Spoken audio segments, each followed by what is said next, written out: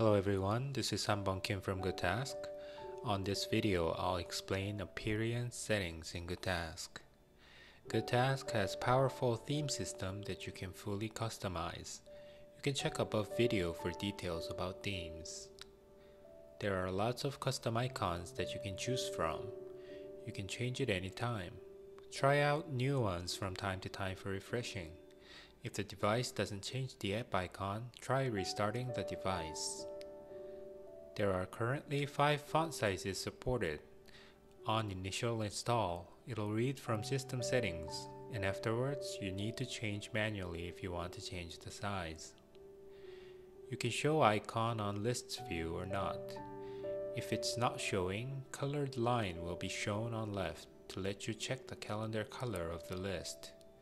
Count for remaining tasks and completed tasks can be set to be shown or not too. Task display option is how your tasks are shown inside a list. You can set up custom options to use on specific lists. Type in a title. Choose how many lines of title and notes you want to see.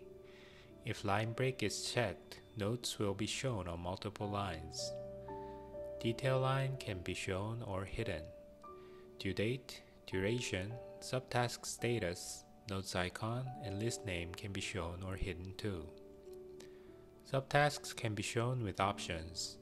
Show 1, 3, or all of them below detail line.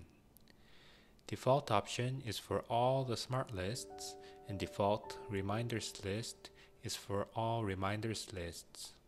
Custom option can be selected on edit list page by its title. On task detail page, you can choose how quick actions are shown. Pick horizontal or vertical with how many rows or columns you want to see. You can also customize order of notes, quick actions, general, and subtasks area.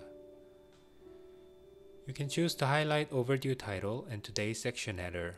You can change colors of these options by customizing theme too. You can pick task icon to be default, thick, or checkmark. Calendar event icon can be chosen between default and calendar. This is it for today. Thanks a lot and get it done with GoodTask.